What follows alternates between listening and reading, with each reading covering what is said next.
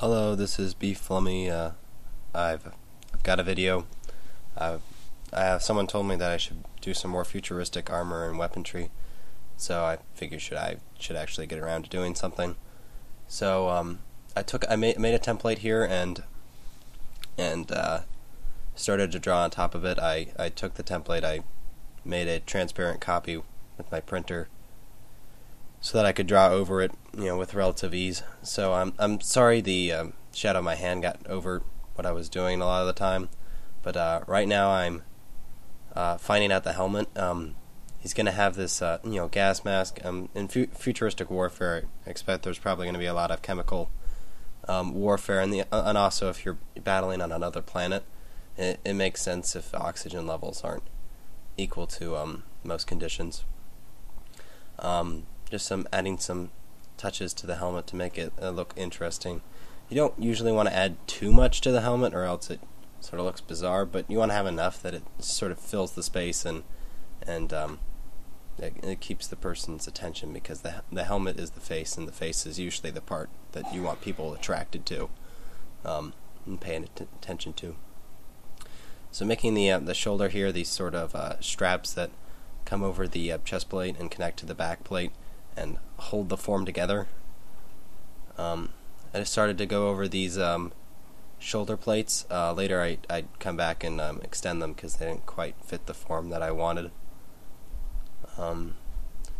I tried to make this start on the abdomen guard, which has to be flexible to hold everything together, but I decided to start with the hipular guard first, and then connect in between, so that I had an idea what I was doing. So here's something that I decided that I liked, some sort of blast-proof material, plated with some carbon fiber or something, sort of as a skirt.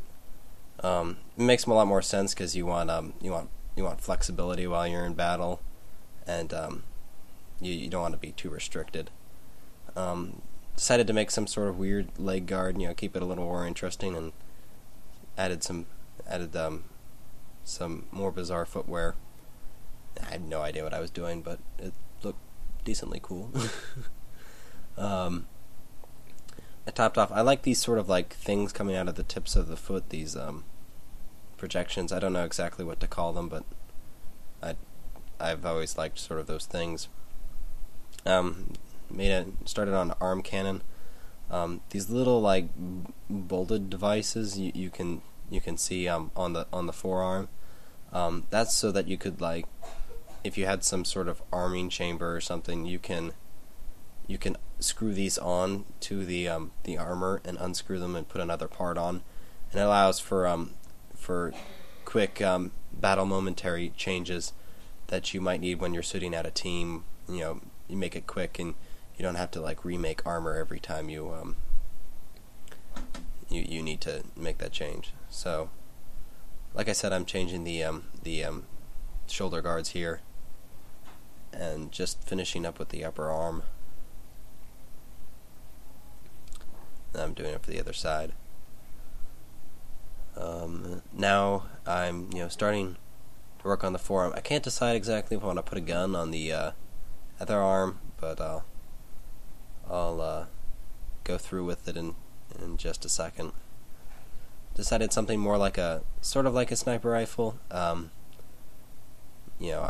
went through, started making it, then just I couldn't make it that big, or else it wouldn't mess with things, and so I decided to cut it off a little bit, and that just didn't look right there, even with the ammo strip. So I decided to add a backward extension to give it some support.